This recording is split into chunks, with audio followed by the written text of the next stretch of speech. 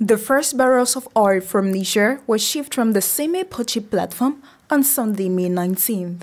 This shipment was authorized by the Beninese authorities on a one-off and temporary basis just a few days before the first ship was due to leave. These first shipments involved the export of 1 million barrels of oil off the coast of Benin.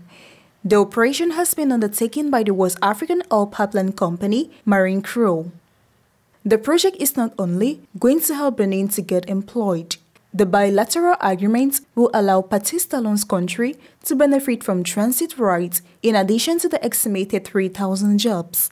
For this first shipment of 1 million barrels to China, Benin will receive $500,000 under the bilateral agreement signed with Niger for the construction and operation of the pipeline.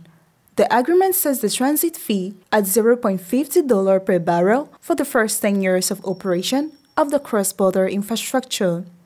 In view of the rights and authorizations granted to the transport system, the transit fees will be collected by the customs authorities responsible for hydrocarbons. The parties agreed that for crude oil transported through the transport system will be half a US dollar per barrel for the first 10 years of operation.